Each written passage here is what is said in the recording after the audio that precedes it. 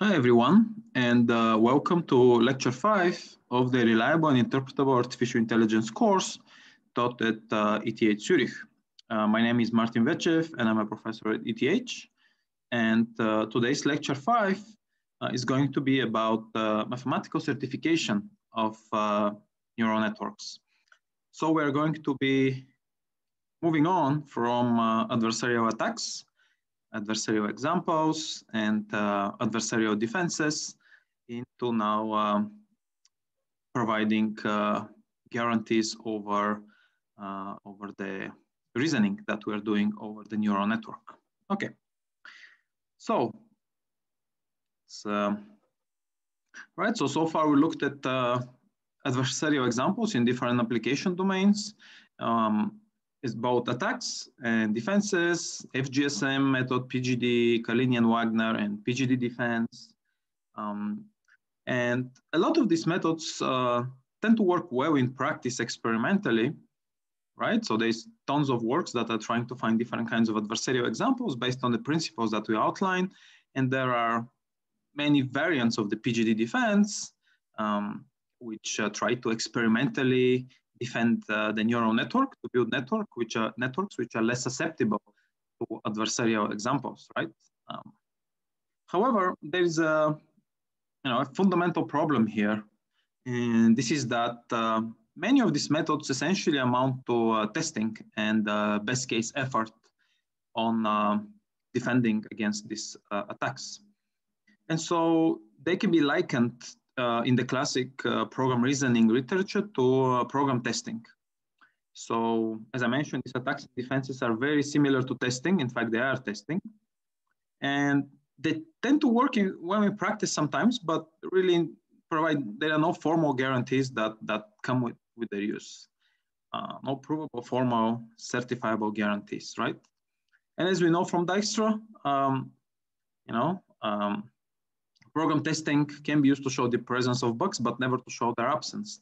So if that's a quote by Edsger Dijkstra, and if we tie this down to our setting of finding adversarial examples, in other words, finding counterexamples to the property of robustness, right? So finding inputs that make the network behave in a non-robust manner, then really all of these algorithms and methods do not guarantee that if adversarial example exists, they will for sure find it in practice, right? And so this motivates the study that we're starting now, and we're going to be spending a number of lectures on this problem, looking into methods and studying methods where you can obtain full certification mathematical guarantees, right? So gradually the material gets a bit more technical, starting to look at symbolic methods, and then later how to combine this gradient-based with optimization with these symbolic methods, right? So let's see, what problem are we going to want to solve, and how are we going to go about solving this problem, right? So the problem we want to address here is the following.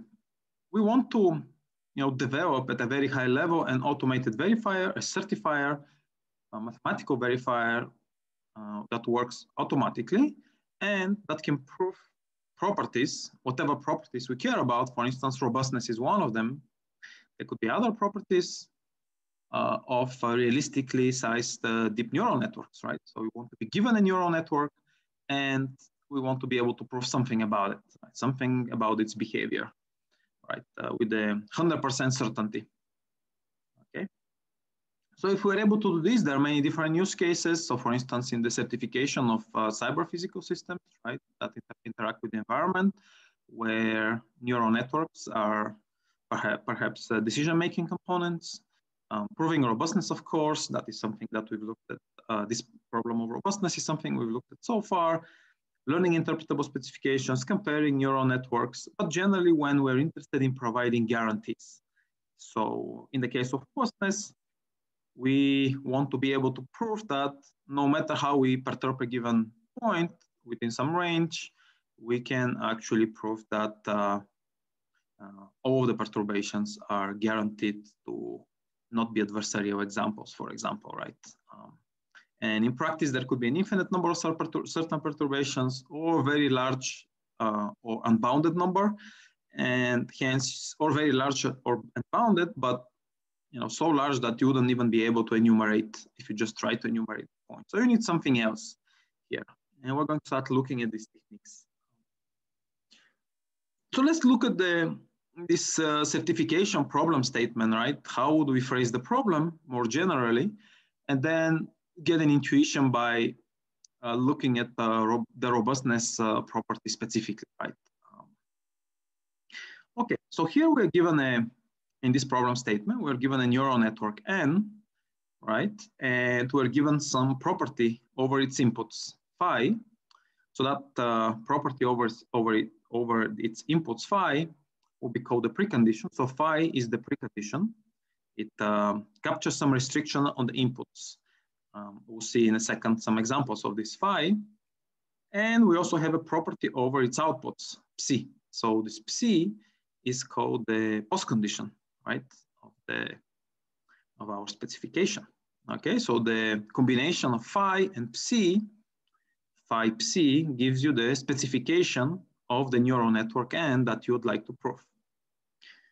All right, and so the problem statement then becomes as follows. So let's try to explain this for those who haven't seen this notation. Okay, it's actually pretty simple, but just to make sure we're on the same page because we're using this notation all over the place. So what it says is, this is the for all quantifier, right? So what it says is that for all the inputs, right, I is, this big I is some domain, perhaps the domain of images, right? So it says for any image here, you can read it this way, okay? If the point here, if the image or whatever it is, the point is, let's say it's an image, I is an image. And so if the point satisfies this precondition phi,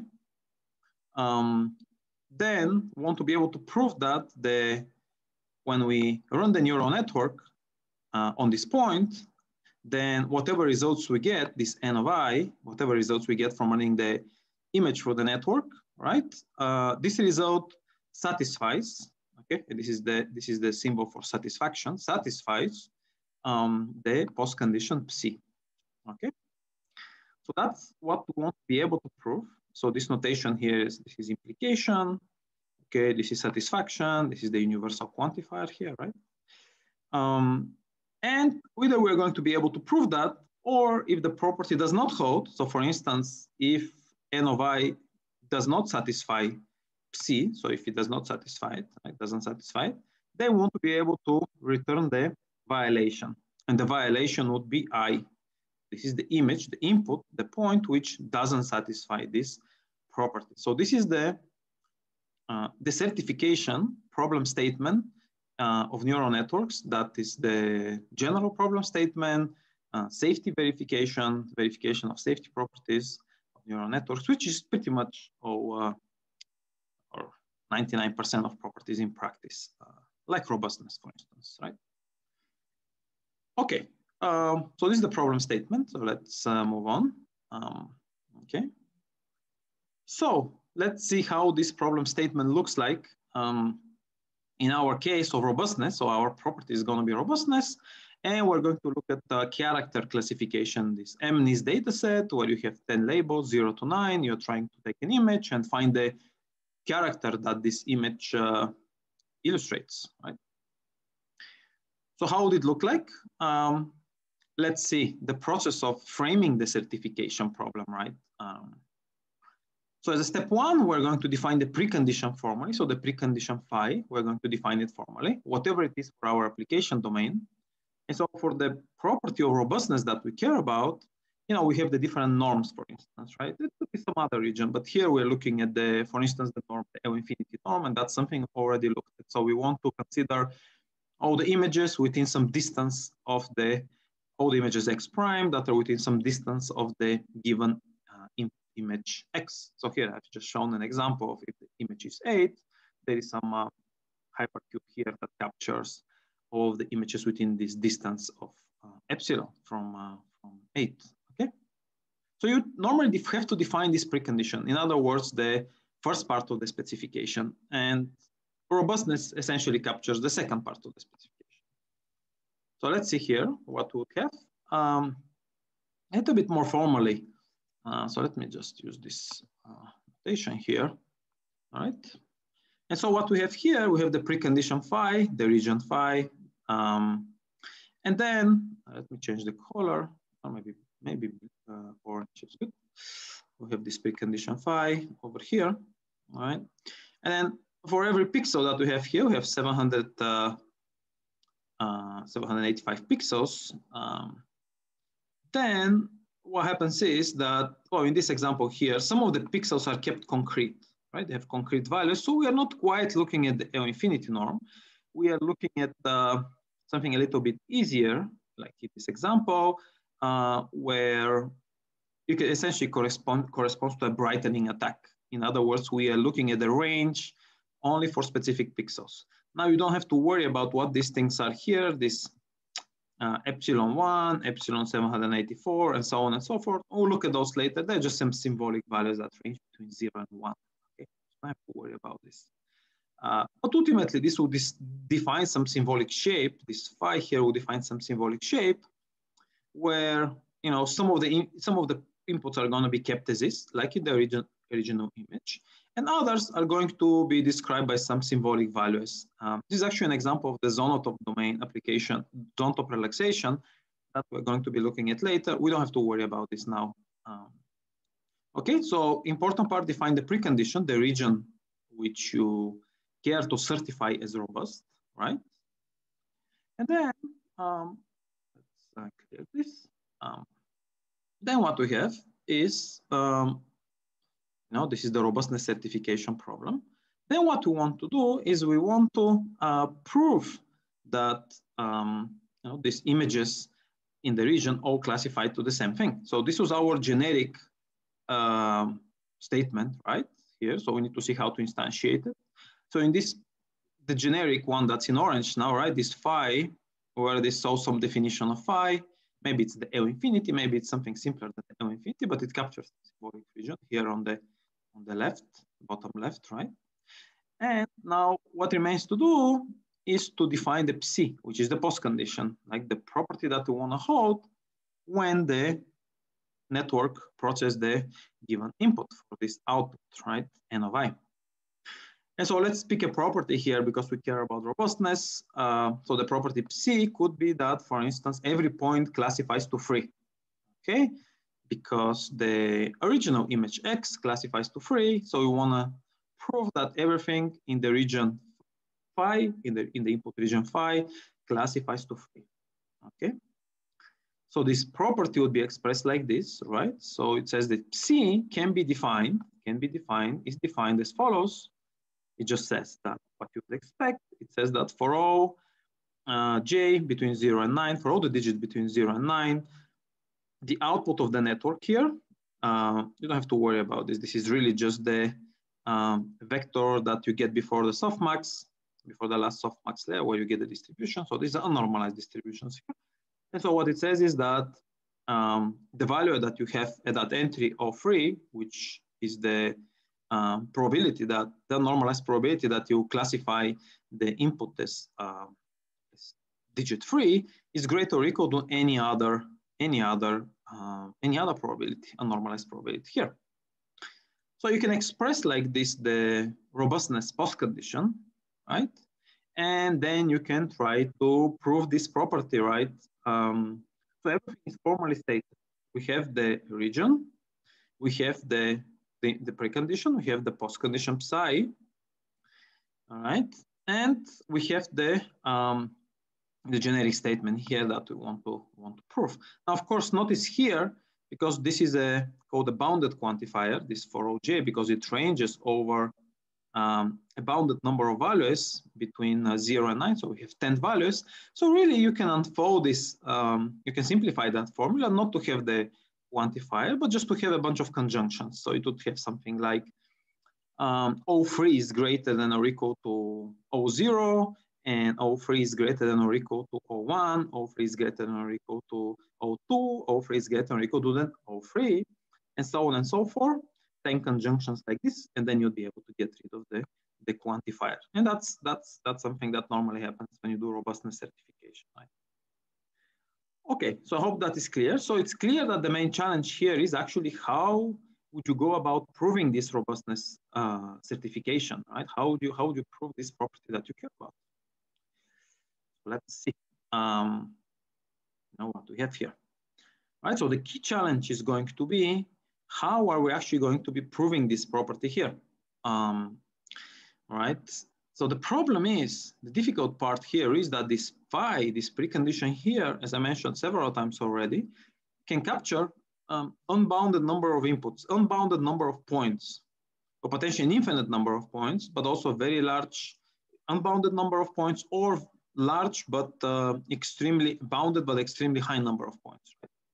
So typically you cannot just enumerate these points here, all of the points, right? Imagine that you have 785 pixels, and then you are changing, every pixel has 2 values, right? You'd get 2 to the 785 combinations, right? That's completely feasible to enumerate, right? So this is a big challenge, and we need to see how to solve this problem without actually enumerating points in that belong to the precondition phi. So let's do this. Let's move on and see. Now, before I tell you how to do this, before we start studying methods on how to actually do this, right? I wanted to provide you a little bit of a classification of the different certification methods so that you have an idea where each method fits in, right? And what the upsides and downsides are of each of these methods, right? So a bit of a taxonomy here before we actually look at how would you actually solve this certification problem, right? And so there are several classification of certification methods. Probably the most important one is whether the method is sound or unsound, right? And so a reasoning method, right, that reasons about computation programs, whether programs are just standard programs like a device driver or something, or an image parser or a neural network, it doesn't matter. We say that the reasoning method is sound. In the case if the program actually violates the property, right? The neural network, let's say, does not satisfy the property of robustness, right? The specification does not hold. When the method terminates, when the verification finishes, then the verifier will state that the property is violated. So if it does not hold, it will for sure detect that the property is violated, right? And so this is really what is meant by certification. So really saying certification can be sound or unsound is a little bit of a kind of perhaps not the right term, because certification methods are typically meant to be sound. Of course, there's probabilistic certification where you can certify some property with certain probabilities. So you may not be 100% sound, you're sound with certain probabilities. But what we're going to be looking at here for now is sound certification methods, right? So certification, typically when somebody says I have certifier, typically it means that it is sound, okay? Later in the course, we are going to start looking a little bit at probabilistic certification methods as well. So soundness is a very important property. To summarize, if a property is violated, if the program does not satisfy the property, like if the network really, truly, there is a point around our input X, which makes the network not robust, then the verifier will say that if it is sound, it will say that the network is not robust, right? Okay. Now, it is unsound, the method is unsound if the neural network, let's say the program violates a property, violates the specification, the method could actually potentially terminate and it can state that the property is satisfied. All right, so even though it doesn't hold, even though there is an input which is not robust, right, gets a different label, let's say, than the original image, the verifier or the reasoning engine may say, or whatever automated reasoning that you're using may say that actually it holds. So adversarial attack methods, in some sense, are basically like test case generation. They're generating counterexamples to robustness. They are typically unsound. They may miss violations, right? Even if it doesn't hold, if after certain iterations it does not find the violation, it can just say, well, I couldn't find it. And so even though it exists, it couldn't find it. So there is this differentiation between sound and unsound. When we talk about mathematical certification, we really are talking about sound reasoning. And unless it's explicitly said that it is unsound, we're going to assume that things are sound, right?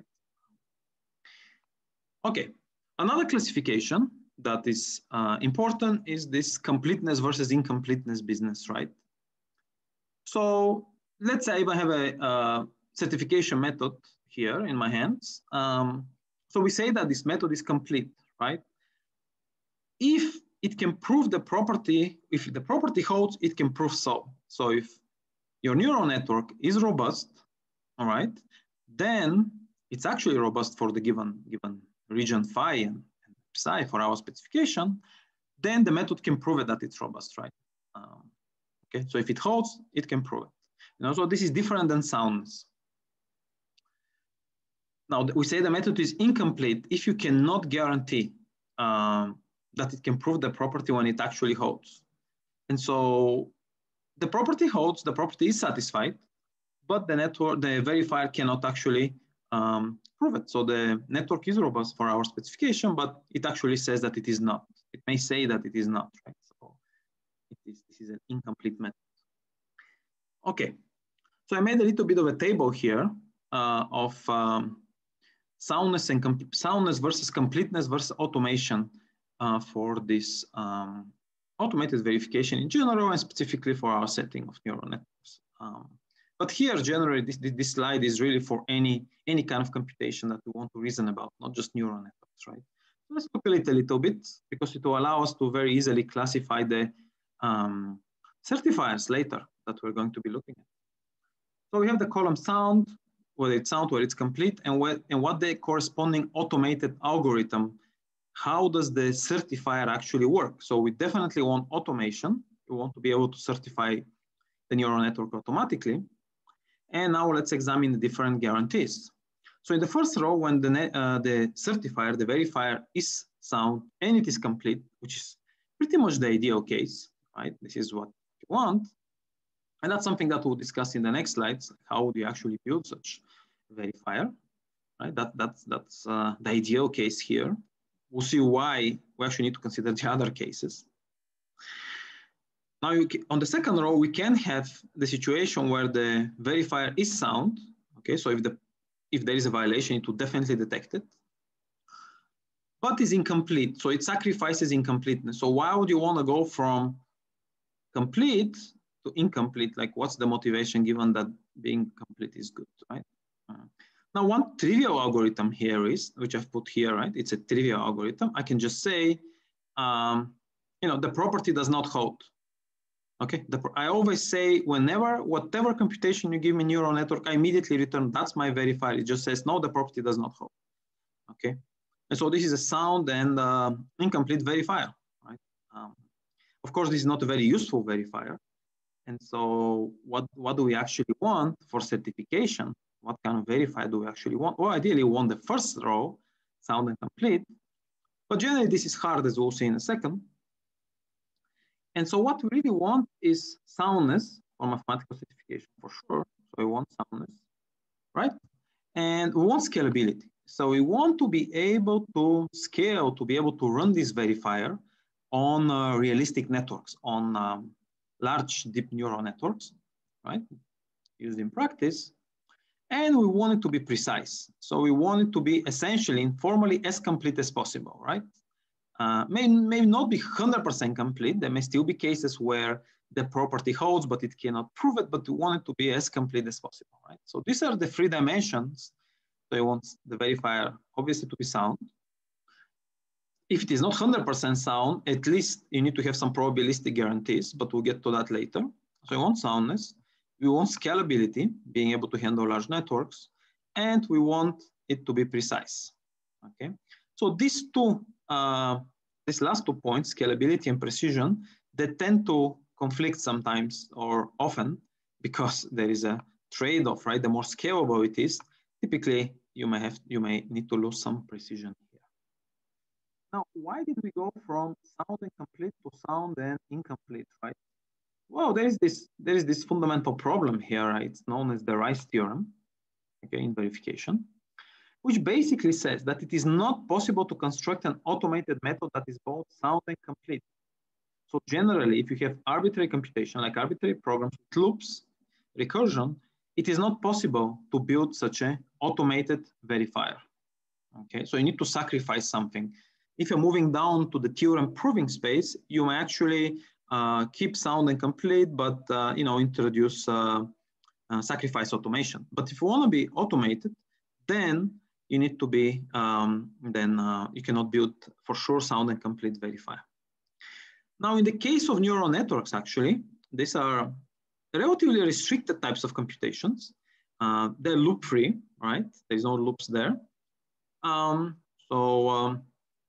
And they are composed of specific activation functions, affine transforms, and so on. It is possible to be both for most neural networks, right? For a class of neural networks that are used in practice, you can build theoretically sound and complete verifier, right? So what's the problem? Well, the problem is what I mentioned already. The problem is that this verifier may actually not scale. It may not be able to process realistic networks. And so we have this tension here between scalability, right, and precision. So at a high level, we're really trading off scalability for completeness, right? So we lose precision. In other words, we may not be able to prove some property that actually holds, but that would hopefully is rare. And we do scale to large networks, so like large deep models. So this is the space of certification. And so, the way that the field of certification of neural network has evolved is that there is some action here. There is several verifiers that are sound and complete, and we're going to look at them. They typically work for small to medium-sized networks. Let's not give like exact numbers, but let's say 20,000 neurons or 10,000 neurons, 30,000 neurons, right? Certainly not hundreds of millions of neurons, right? So that's nice for certain restricted application domains. This actually is useful if you have sound and complete verifier. Like for instance, there is a neural network called ACAS, ACAS, Air Collision Avoidance System, which is a relatively small network with specific pre and post conditions for which it is useful to have sound and complete verifier, and where you're just trying to make it as fast as possible for the verifier on this kind of networks, small networks.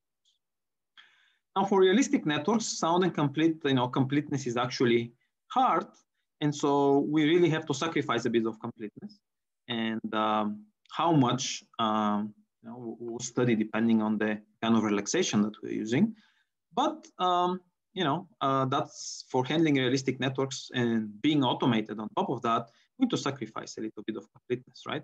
And so the action is really about what you want to do is you want to speed up the sound and complete verifiers, right? You want to make them as fast as possible and scalable as possible while keeping sound and complete. While for the incomplete verifiers, which are sound, there what you want to do is to make them as precise as possible, right? So this is the two ends of the spectrum in a sense, right? So we're going to be studying both of these branches of certification in the next lectures. Here we're going to start with incomplete verification, automated reasoning, and then in the next lecture we're going to start looking at complete methods. And actually, we'll see how to combine them, how to use sound and incomplete verifiers to improve the scalability, the speed, if you want, of the sound and complete verifiers. All right, so let's move on. Okay, I already mentioned this, right? So there is, we're going to cover the two kinds of sound certification, which is incomplete but scalable methods, typically based on some convex relaxation. Today we're going to look at one of the simplest convex relaxations, just to give you the idea and the concepts behind these convex relaxations and how they're used. Okay, and over here I have outlined, I have listed some of these convex relaxations. So this is the zonotop relaxation and the restricted polyhedral relaxation, and then the box, which is like the simplest one. And then we're going to be looking at complete but scalable methods, typically based on this mixed integer linear solvers, right? And we're going to look at the combination of both of these techniques, okay? So this is a fairly rich space of research, and many interesting mathematical approximation methods can be used to push the field forward along these two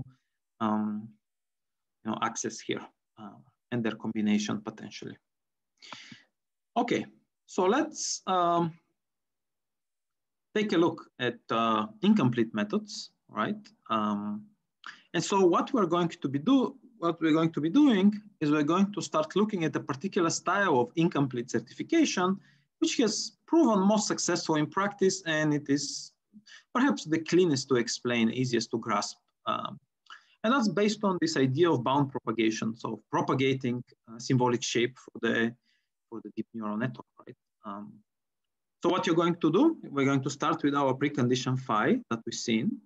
And this is the thing that we refer to in the case of images as the symbolic image, because it captures lots of concrete images. You don't have to think of it this way, but it is just some symbolic shape phi.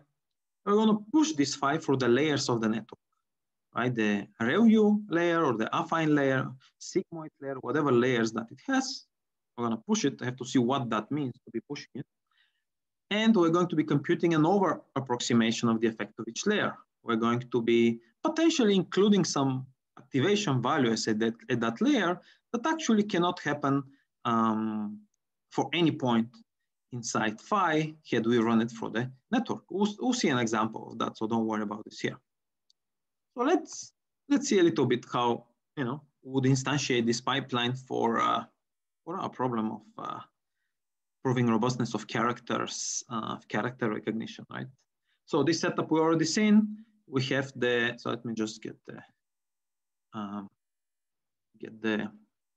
coloring. So we already seen the phi before. We don't have to repeat this. So we have some region that is captured by this symbolic shape over here, the region phi. And these arrows here are the layers. Maybe a fine layer, maybe sigmoid layer, maybe a ReLU layer, some layer. Okay. And so what we have here is that we're going to be taking the shape phi, this region here, this picture, and we're going to push it through the first network, for the first layer of the network, whatever that layer is. And we'll see what pushing means. We're going to get some convex approximation. We're going to get some shape over here. And then we're going to push that one through over here for the second layer. And so on and so forth, right? We're going to be pushing that stuff through the neural network, right? And ultimately, when we finish this pushing and we get to the last layer, let's say before the softmax layer, we are going to end up with some shape over here, okay? Some shape, some convex shape. And that convex shape, let's call it phi of n. Why did we pick n? Well, potentially because this was after the nth layer. And so we have this phi of n. This has still nothing to do with C, the property that we want to prove. We just get some shape. And again, don't worry about this these epsilons over here. This is just some symbolic coefficient, symbolic values, if you like. We don't have to worry about them. Really, this is capturing the zonotop, which is a convex relaxation that we're going to be looking at later. But the important bit here is that this is a symbolic shape. This is a symbolic shape. Okay. Now, what does over approximation mean more technically? Well, what over approximation means is that this phi of n here, this shape phi of n here, it can contain some points. It can, this region over here, we're drawing some points. There may be some points here, some orange points. Okay, some of these, which cannot be produced by any corresponding concrete point here on the left. So there is no concrete point here that you can find that satisfies this phi, that you can run through the network for these layers and obtain a point over here. For many of the points, hopefully, when you run them through the concrete points, you end up with some point, in the brown region at the end. But there may be some points here there may be some points here in the brown region for which there is no corresponding point here in the beginning that you can run so to obtain this particular orange point here. So this is called an over approximation. And there may be just even an entire region which cannot happen, cannot occur. So this over approximation essentially balancing out how much infeasible points you introduce in the brown shape versus how fast you can actually perform this, how fast and precise you can perform this, you can push the network for these arrows here is really what the game is in incomplete certification, right? So we're trying to produce as little as possible infeasible points here at the end while speeding up the propagation, okay? So I hope this gives you a little bit of an idea. So this would be step one. So we've pushed this thing through, okay. But now what? We still haven't done any verification. We just pushed it through, okay? And just before we go to verification, I remarked to you that here, this phi of n, you may actually not even do verification in certain cases. If you're looking at certified defenses, something that we'll be looking at in the follow-up lectures, you can actually use this region phi of n in some way to perform your training. That's just a side comment, prefetching a little bit the certified defenses that we'll look at later. But now we're interested in certification. So we take this region phi of n. And what we want to do is to take it and to check that every point inside this region phi of n satisfies our property. So our property is psi, as we already seen, right, over here. So let's, second, this is psi. And we want to check that every point inside the brown region satisfies this property. In other words, every point in the brown region classifies to the label P. That's what we want to do. Even potentially the infeasible points that could happen here. The fact that they're infeasible may actually not be a problem because for our property that we care to prove, right? So there's several points here. So first of all, right, because the phi of n is an over approximation, right? It may contain some infeasible points. If we fail to prove the property, like if this doesn't hold somehow, well, it could be that the property is really violated. Really, there is a point here, which if you run through, you end up with a point in the brown region, which violates the property, or, really had an infeasible point and the property actually holds, but you cannot prove it because of this over approximation business, right? And so this is one of the points that over approximation can induce this incompleteness, but you need to have it in some sense if you want to be able to handle realistic networks, right? So now, of course, it could be that again you have infeasible points over here in the brown region, but they actually the property still holds for them, so you're still able to verify it. So one obvious point here is that this property psi, the weaker the property is, right? The simplest in the sense that property is, the more over approximation it can tolerate, right? So it's a very simple property. Then it may be able to tolerate more over approximation than if it is a very complicated property. And so in some sense, this calls for, just think of it, we're thinking now in a sense, right? That depending on this property psi, we can actually, most methods don't do that, but you could, and some do. You could actually pick the kind of, you can depending on if it's a very weak property, you may be able to actually be faster here at the pre-processing and end up potentially, more coarse-grained layers here, more coarse-grained shapes, sorry. Right? You may be more coarse-grained, maybe introducing more garbage, more infeasible points, but you can process it really quickly here. Boom. Processing, because it may not matter for your property that you care about. This is not so easy to do, but it's just a point to keep in mind. Okay. In practice, for most verifiers, they may ignore the property and then just push the thing through, and then they just get the brown shape, and then they just check it. Okay. So this is some points on complete, incomplete certification, sound, unsound certification, and then this instantiating these problems to robustness. Oopsie. Okay, so now the fundamental problem is what in this automated certification business. So the fundamental problem is that you have to somehow produce these convex shapes. You have to produce these shapes here, these over-approximate shapes that capture the over-approximations. And you need two parts in order to, you need to define two parts in order to be able to build such a verifier. So the first one that you need to define is what is the shape of this convex approximation here, right? What is the shape of this? Is it a box? Is it a polyhedra?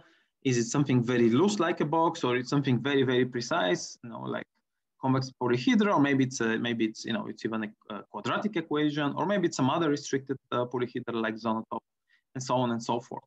And so that's the fundamental question one. What is that convex approximation? And a lot is answered from this convex approximation because some are very expensive to produce, some are much cheaper to produce, like boxes are much cheaper to build, to construct than it is to construct polyhedra shapes, which are more precise, but more expensive to compute. And then the second question is, how are these convex approximations, right, produced? So what is the effect of these arrows here, right? These layers are now operating on symbolic values rather than concrete values, right? And this effect here, that's an important term that is used in analysis, in program analysis, static analysis, abstract interpretation.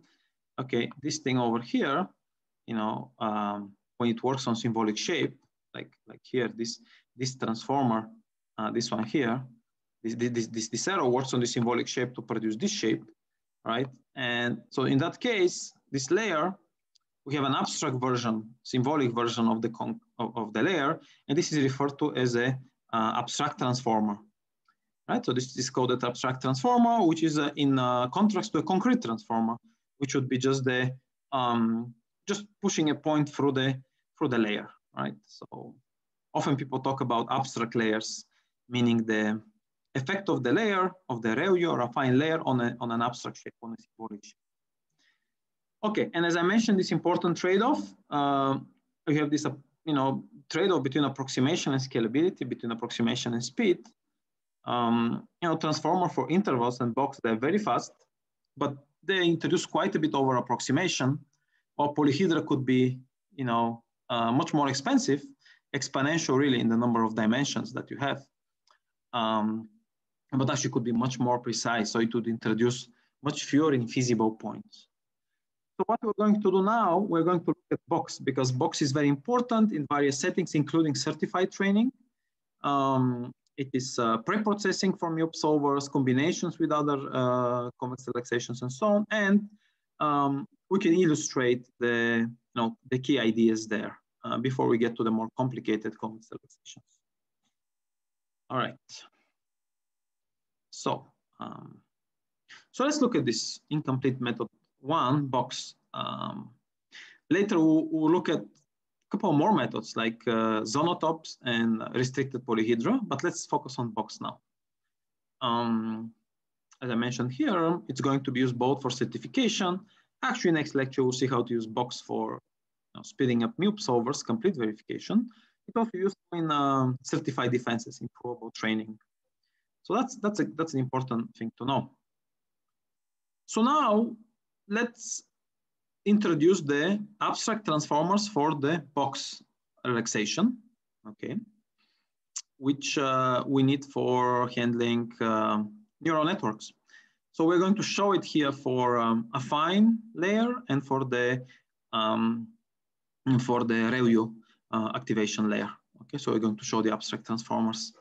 Okay, so what we have here, so let me just sign it. So if we have an addition, so here A and B are m-dimensional vectors, right? Where we have that, every element here in one is less than the other, just to simplify the notation. Reuyo is as you expect. Definition of Reuyo, the max of 0 and x. And the symbol here denotes the this symbol here denotes the sharp symbol here denotes the abstract effect of the operation. So when you have plus, it is just the normal concrete operation, right? And then maybe of two vectors or of two scalars. But if you have the sharp here, it means the abstract version of the plus. Okay, that's commonly one way to denote it. So if we have the plus abstract transformer for boxes or intervals or boxes, like just the same synonym for the same thing, we keep a range for every value and now. And so for now, you can even imagine that these are scalars just to like, just simplify the discussion. So I have two scalars A and B, and I'm adding, some interval here AB, where A is less than B, and you have another interval here, C and D, right? So the left-hand side of the interval is always less than or equal to the right-hand side of the interval, as we already shown here. This is without loss of generality. And then what you do to define the plus transformer is you add up the left-hand side of both intervals and end up with a new left-hand side for the new interval, and you add up the right-hand side of the both intervals. And similarly, you can define not just the addition abstract transformer, but also the negation of an interval and the Review transformer as well over here, right? As well as multiplication by a constant, right? Over here. It's a multiplication by a constant over here. All right, so with this multiplication by a constant, addition and subtraction, we can handle, so with this one, the first, second, and fourth rows, we can handle affine transforms. That's all we need to handle affine transform, addition, subtraction, multiplication by constants. Okay, and then with the third row, we can handle the Review layers. So with these four transformers, we can handle deep neural networks, which consist of affine and Review layers, which is pretty much many of these are staple layers for pretty much any modern neural network, right? In the exercises, you'll be deriving transformers for some other layers, but here is the transformers for Review and affine, which are fundamental. Okay, so you can prove in an exercise that these transformers are actually sound, right? They are sound, meaning that if you process the network with a neural network that consists of affine and Review layers, right? And if the property is violated there, then this verifier with box is going to detect that they are it's going to report the violation there. Okay. So this is our first abstract transformers that we've seen. Very simple abstract transformers, but you can play with it a bit, and we'll see some example now, just to get an idea here what is going on. Okay, so one point before we continue is separating these notions of optimality and exactness. Okay, when we're talking about this, abstract transformers. So what we have here is that the optimal box transformer, okay, is not exact actually, right? So this is to be expected. Box is not the same as using polyhedra. So the best you can do using boxes, even it's the best you can do using boxes, may just not be the best that you can do overall. And then you can illustrate this issue and this, you can illustrate the incompleteness, if you want, the lack of precision here on this example. So here we have, we're going to use this diagram in the later slides. So what we have here is we have this, these neurons, which have certain values. Okay, so you have x1 and x2. Well, these are I guess is some pixels, and these are the first neurons, x3, x4. So we have some inputs here, 2 pixels, x1, x2, and the ranges, each value ranges between 0 and 0.3 and 0.1 and 0.4. And maybe you obtain this from the using some form of L infinity or some other precondition that you defined. So this these guys here form the phi, the precondition of the network. So let's suppose that we have a layer here, and an affine layer. So here we have an affine layer where, given these inputs, you're producing the output. Okay, so here for x3, we're going to have the value for x3 will be computed by x1,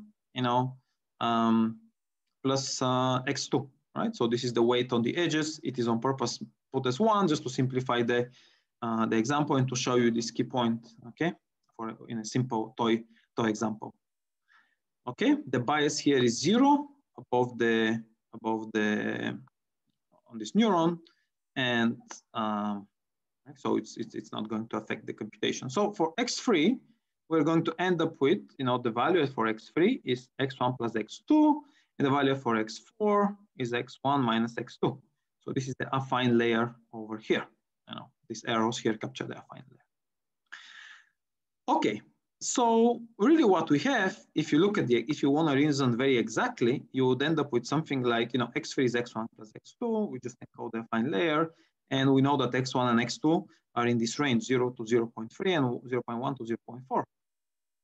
This would be exactly, the values for x3 and x4 that you can obtain. And these constraints capture the possible values that are valid for x3 and x4. Now, if you use the optimal box transformers, the best that you can do with box that is with intervals, right? What you're going to end up with, and you can check this yourself by using the transformers on the previous slide, you end up with something like x3 is between 0.1 and 0.7, which is over here.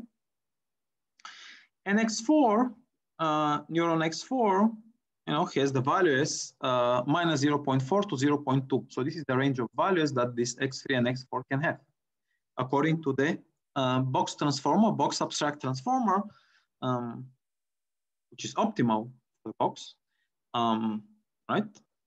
Now the problem is that what you see, so we get these intervals here, here, and here, x3 and x4, but we actually, according to these intervals, have a valid point inside the intervals, right? We have the point x3 could be 0.7. This could be the case because it says it can be 0.7. And x4 could be minus 0.4. And this is minus 0.4, okay? And now what you see is that, what you see is that these values that we get here, right, are actually, they're actually infeasible values, right? So these values actually cannot happen if you plug them in here. They are actually invalid values, and you can plug it in here and to see why this is not possible. And so these points are allowed by the box, but they are actually infeasible.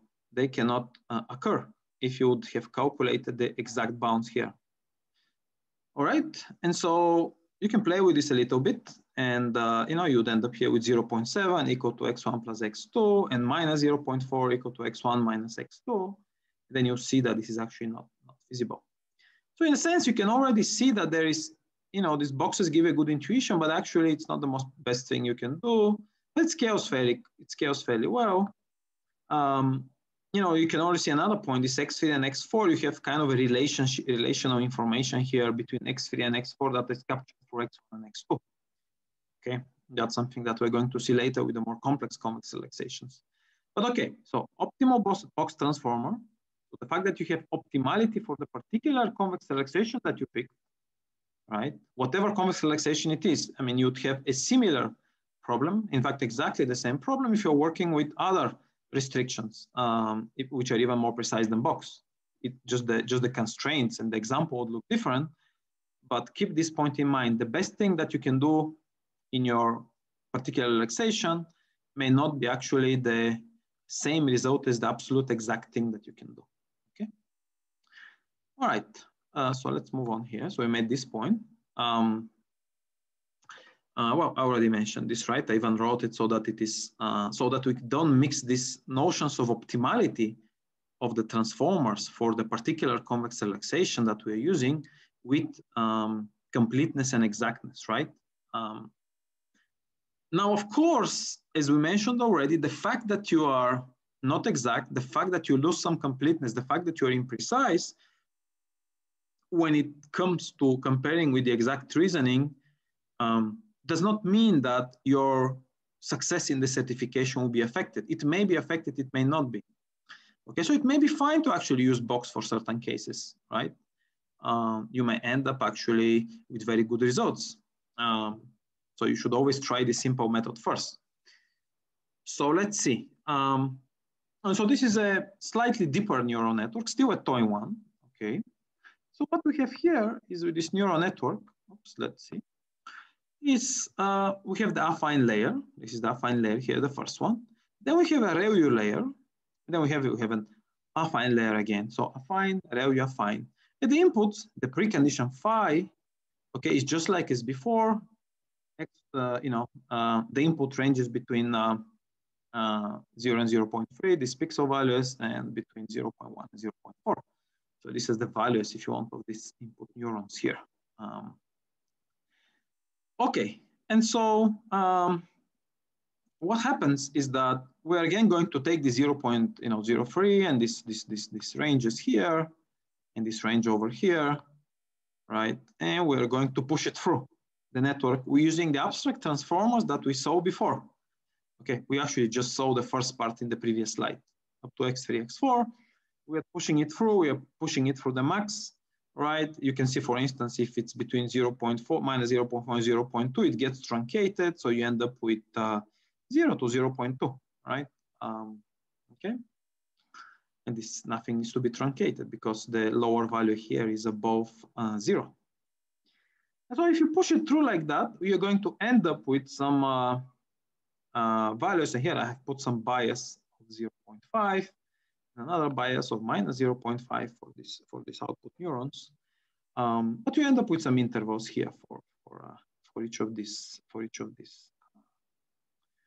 taking into account the bias, right? Doing the affine transform.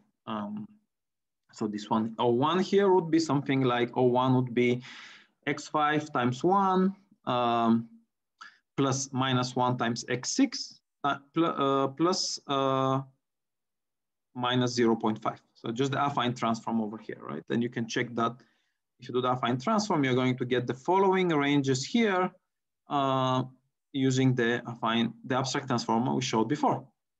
But the key point here is, that's a good exercise to do, but the key point we want to show here is that we use box, we use this very simple convex relaxation, and we actually can prove here, so look at the range, we have 0.6 to 1.4, and we have minus 0.6 to 0.2. So the maximum value that 0.1 can take is 0.2, and the minimum value that O0 can take is 0.6. And so, we are guaranteed that the value of O0 is for sure higher than the value of O1. So we have proved that for sure, given this input here, x1, x2, this simple image, 2 pixels, any region, we put regions around these pixels, 0.1, 0.1, some region. So the symbolic input that we're pushing through, right, this simple image, every point inside that symbolic region is going to get classified to 0, right? To whatever this label 0 here indicates. Okay. So it's going to get classified here as 0. That's because 0.6 to 1.4 is certainly mathematically so greater than the region minus 0.6 to 0.2. Okay, so we have proven that no matter which points we pick in these input ranges, 0.3, 0 to 0.3, 0.1 to 0.4, we're guaranteed that each of them will get classified as 0 without having to enumerate all the combinations here in the range 0.00 to 3 and 0.1 to 0.4. Okay, so even though we have incompleteness, even though we have lost precision for sure in these intermediate intervals, and even here at the end, we're still able to prove the property that we care about, okay, for this particular network that we are processing. Now let's look at the opposite case to where we'll fail to do that, and it's what you expect. So again, we push the stuff through the network, but we just increased the ranges here a little bit. So it was not like 0 to 0.3 and 0.1 to 0.4. Now we've increased the ranges, we made it bigger. And so what happens here is, and you can actually check that, that's interesting, is that if you push it through like before, you're going to end up with 0.6 to 2.3 and minus 0.9 to 0.8. And here the intervals overlap, right? In the range 0.6 to 0.8. The upper bound of the 0.1 neuron is higher than the lower bound of the O0 neuron, the zeroth of this O0 neuron, which is 0.6. So they overlap in that range. So now you will not be able to prove anymore that all of the input points in the range, x1 in the range 0.06 and x2 in the range 0.107, for sure 100% mathematically so are guaranteed to classify to label 0, because there is an overlap here between these two intervals over here. Right? You can see that they intersect, and the intersection is non-empty. Okay. And so what has happened is we have failed to prove the property that we care with this simple convex relaxation, even though you can actually check using what we use later, like mixed integer linear programming solvers, that the property actually holds. Okay, so we failed to prove it because the intervals intersect, and we cannot prove that one is strictly greater than the other. And so now we've illustrated that over approximation, even with a simple relaxation, may be enough to prove the property. Okay, but you can also fail to prove the property if you perhaps the input is too big or the over approximation is too simple. Okay. Now in this case, the property actually holds, and we fail to prove it. So we may want to start looking into more precise relaxations, something we'll look at later. It could also be the case that the property actually doesn't hold. And because our box transformers are sound, it's going to say that it doesn't hold. So we are good there. So our main problem is when the property actually does hold, which is the case here, that we are not able to prove it, and that motivates the need for, complete methods and more precise relaxations. Okay. Now, of course, you can start thinking about things like, that are relatively simple, but have limited success in practice, maybe a little bit. You can start splitting these intervals and generating lots of box verification problems. So let's split this interval, let's say 0 to 0.1, 0.1 to 0.2, 0.2 to 0.3, 0.3 to 0.4, 0.4 to 0.5, 0.5 to 0.6. So a bunch of splits, and the same way split this here and take the cross product of these guys, end up with many instances that you can run through it. And this way you increase the precision of the relaxation in a sense by considering considering tighter ranges on the input. Okay? So some splitting refinement may also help even with a simple convex relaxation like box, so keep that in mind. But there are smarter ways to go about it, and we'll look at those next in the next lectures. Okay, so what we've seen in this lecture is we started looking at the problem of mathematical certification of neural networks, right? So we stated the problem. You need to define this precondition, right? The input region in the case of robustness, and the post condition, which is direct because we're talking about robustness. So everything in the input region has to classify to the same point. But there could be different pairs of pre and post conditions that, depending on the application domain, like this air collision avoidance system neural network that I mentioned, which have quite different pre-post conditions that have nothing to do really with the L infinity norms and whatnot. But the methods of certification that we're looking at still applies everything. It's a very general theory that we are looking at. And so once we stated the problem, we started having a little bit of a taxonomy, defining sound and unsound verifiers, as well as complete and incomplete verifiers, right? And we said that ideally we want to have, sound and complete certification. But the problem is that, due to the completeness, this typically doesn't scale to very large networks, and it's, a very active research area trying to scale to make sound and complete verifiers to scale to bigger models, right? And this motivated us to start looking at sound and incomplete methods where we are trading off precision, we are trading off some completeness, introducing some over approximation in the process in order to scale to larger networks. And in the process, we started with the simplest convex relaxation, which is the intervals, the box convex relaxation. And what we saw there is that this certainly introduces noise, and then introduces points that are invisible when we are processing the input region. In some cases, when you may be able to actually prove the property even with this relaxation. So that's always good to try because it's a very fast relaxation to analyze with. But if you fail to prove the property, then you may start thinking about more elaborate convex relaxations. Right? So we formally define the abstract transformers for box, and we saw how to apply these transformers for a very simple toy neural network. And in the exercise, you have plenty of exercises to deal with this, to explore this relaxation.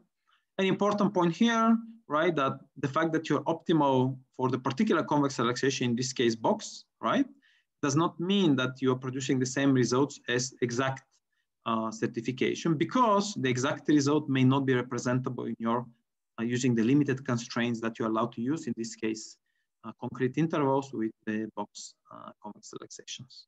Okay. So I hope that this lecture was useful to you to introduce some of the basics of mathematical certification of neural networks.